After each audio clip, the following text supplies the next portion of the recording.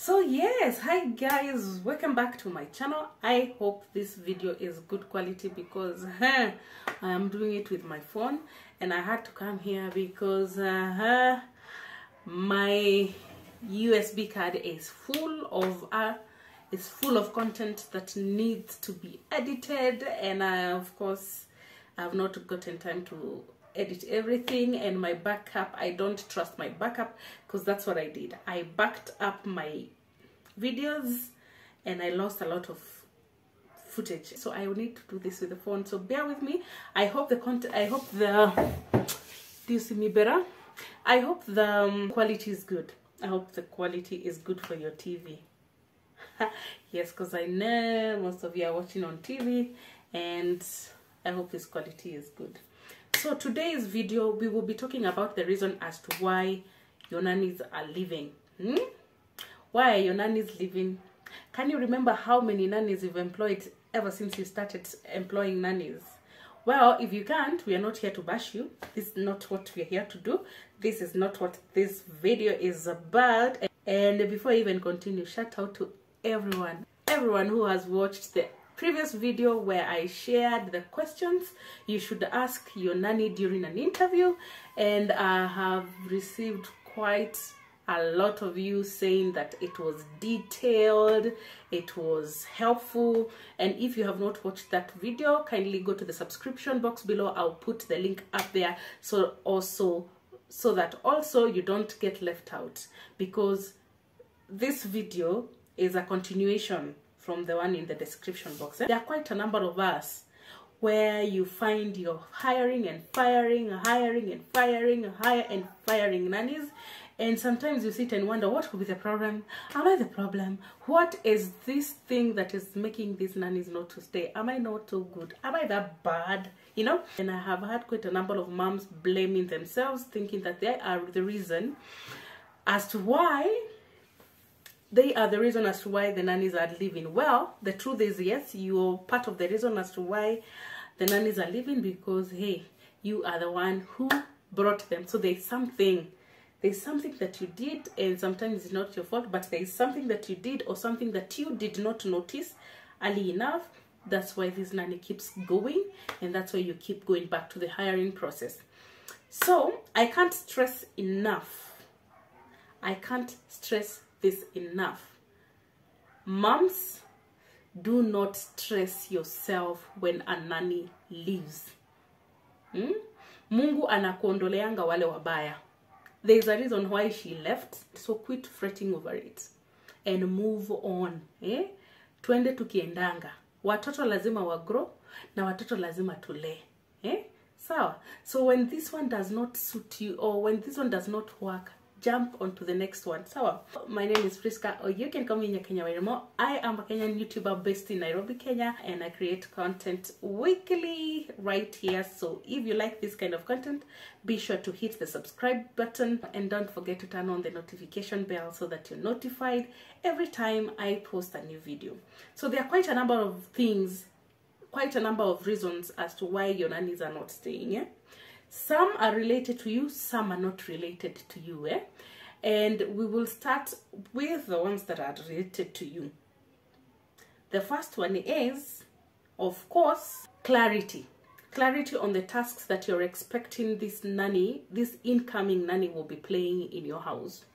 So sometimes you find you're hiring a nanny and you do not put it clear, and you do not put it very clear what is expected of them. So what are they supposed to do? Because you see, when you say a nanny, most cases it means that she'll only be taking care of the kid. But when you say a nanny, you know, some say nannies, but they actually mean domestic worker / nanny / housekeeper / cook / chef / what do you say, chauffeur, you know, all those things. So what do you mean when you're looking for this nanny? What are the roles do you want her to come and play? Taking care of the kids, cleaning the house, cooking, housekeeping, you name it. So you need to outline all those tasks and roles, and put it in roles that you're expecting your nanny to perform. Let them be very clear to her, stated very clear to her, And like I said in my previous video, it is actually a discussion. Don't be a dictator. It has to be something that she is capable of doing and comfortable doing. Otherwise, if she is not comfortable doing it or she's not capable of doing it, you will either fire her or she'll be frustrated and she will leave the job. Sawa sawa? So be clear on the roles and the tasks that your nanny is supposed to be, that she is supposed to play in your house, okay? The second thing as to why these nannies are not staying is because you did not conduct a very good, I know we hate it, I hate it. I've said that and I remembered how bad it feels when you feel that you're cause of the problem, eh? Yeah, but let's face it, eh? The other reason is because you didn't conduct a good interview. The process of hiring a nanny, you didn't go about it very well. And if you want to know how to go about this process, click in the subscription box below. I have shared a step-by-step questions that you should ask a nanny during an interview. So during this interview, you might have omitted something. And so what happened is that you got shortchanged. Is that a proper word to use right now? That you got shortchanged. You got someone who was not a proper fit for you. So that's why you find you're hiring and firing all the time. So conduct a proper nanny hiring process includes 4 stages. One is when you contact your contact person, where you normally get your nannies from. The second phase is now when you contact the nanny. Umeambiwa nani amepatikana, you ask for her number or ways in which you can communicate to her before you go for a physical interview. So conduct a phone interview first. When you're done with that and umeridhika na hiyo, continue to the physical interview. After the physical interview, now there is the probation period. Give your nannies probation period, and it could be anything between 1 week to 3 months. Depending on what you agree on, that is the hiring process.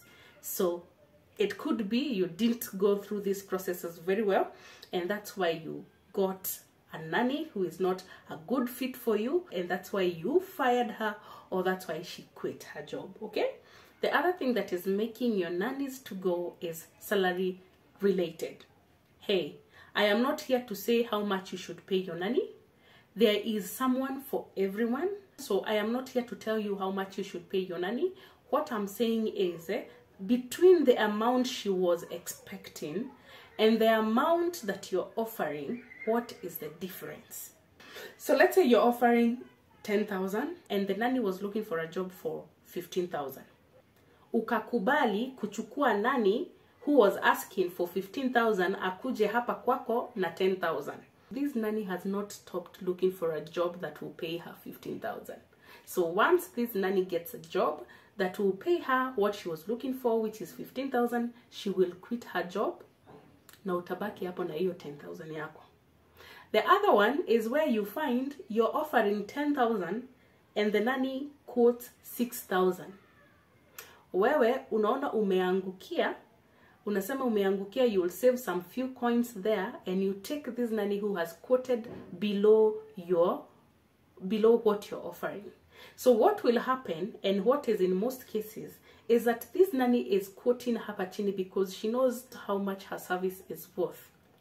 And she knows maybe with the kind of experience that she has, she does not amount to maybe 10,000. So that's why amebaki hapa 6,000. So wewe wa 10,000 unachukua mtu wa 6,000. What will happen is atakuja, itakuwa frustrations tupu. Frustrations tupu.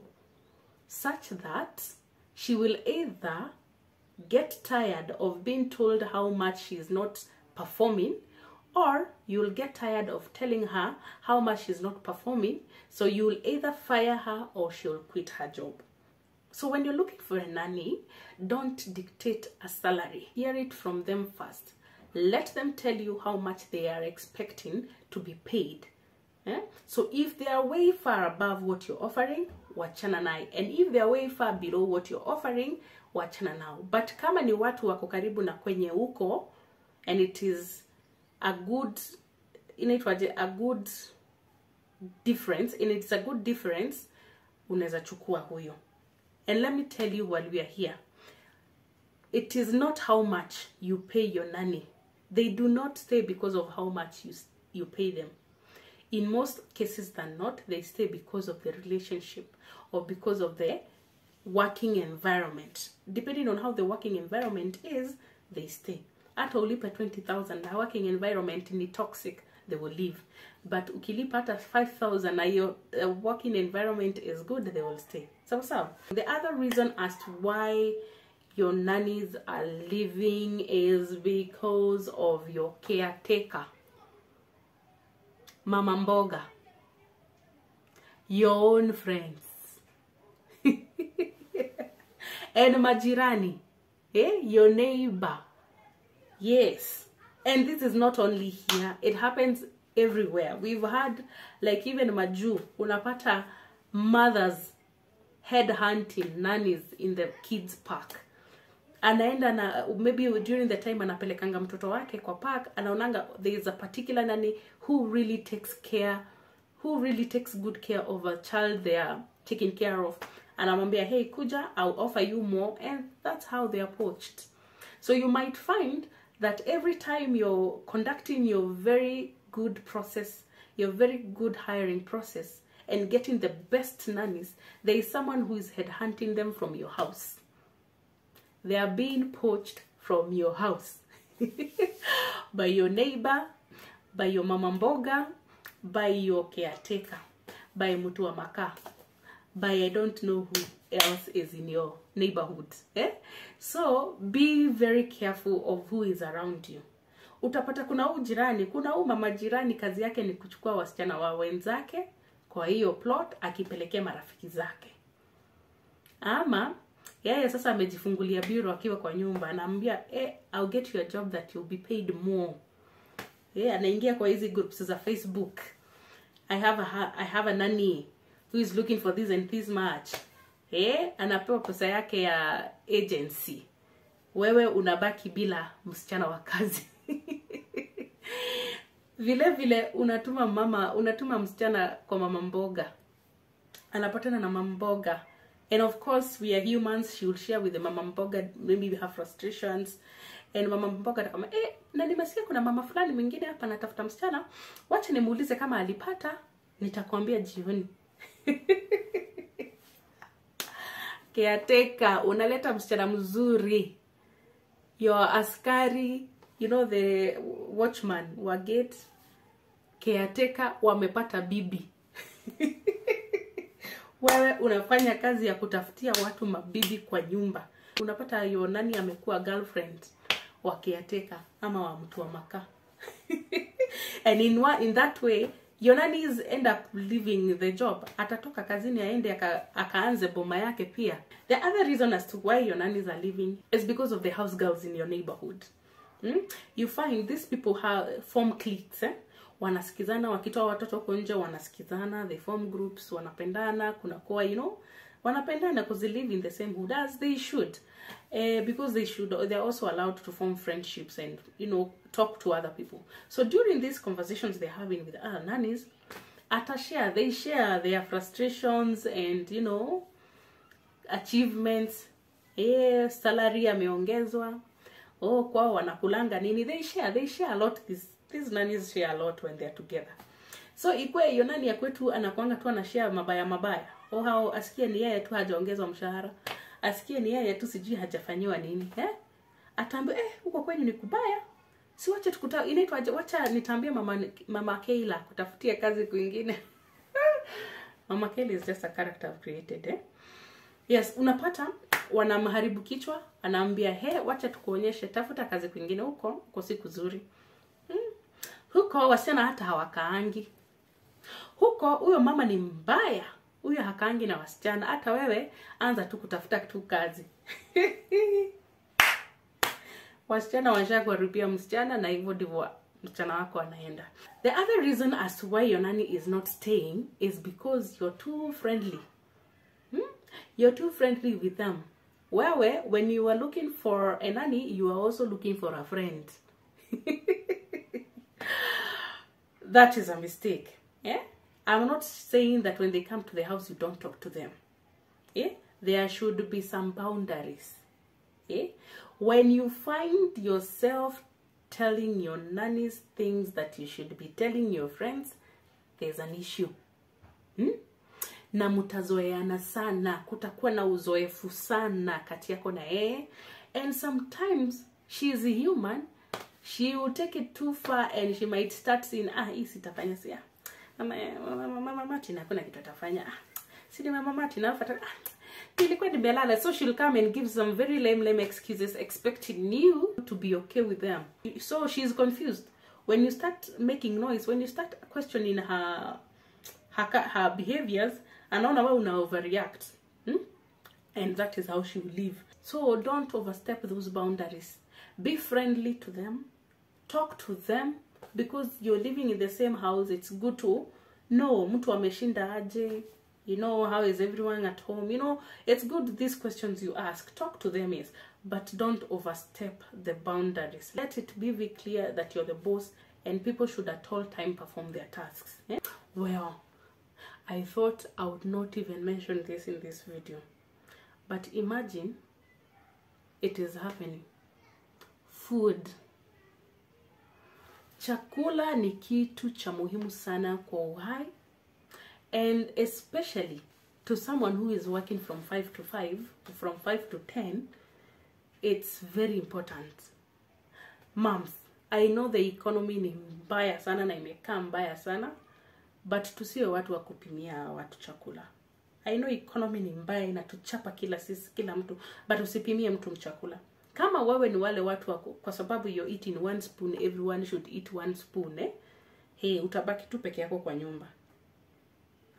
Utabaki peke yako kwa nyumba, because you cannot dictate how people eat, how much people eat in the house. Maybe what you should do is just to make sure that people are not wasteful, that food is not being wasted. But other than that, usinyime watu chakula. Wale watu wa kufungia chakula bedroom, yani wale watu wanafungianga chakula kwa fridge, alafu unamwachia chakula hapo ya mtoto, umemwachia yogurt ya mtoto, umemwachia chakula cha mtoto, umemwachia matunda ya mtoto, juice ya mtoto. Hizo zote zitanywewa na zitaliwa if the nanny has no food. So make sure when you're giving, so make sure that you're feeding your nannies na wanakula na wanashiba. Kuna nannies akikuja hapo na sitataja ni wa kutoka wapi, apate unamwambia kule kijiko moja, utabaki hapo mama. Utabaki hapo peke yako na kijiko chako kimoja. Watching your diet. We all have our own ways of doing things. We cannot all be identical. Okay? Kama mtu vile anapikanga chapati si vile wewe unapika, it is not a problem. It is not an issue. As long as they are good chapatis, zimeiva, they are soft. Si lazima zikuwe na layer. Wewe zako zinakuanga na layer, utapata watu wako a nanny who is very good na zake hazikuangi na layer. The best thing you can do is to teach them. So you'll find we cannot get someone who is doing things exactly as you're doing them, ama exactly as you do, ama exactly as you expect them. So you need to sort of do some stepping back and let the nanny do her job.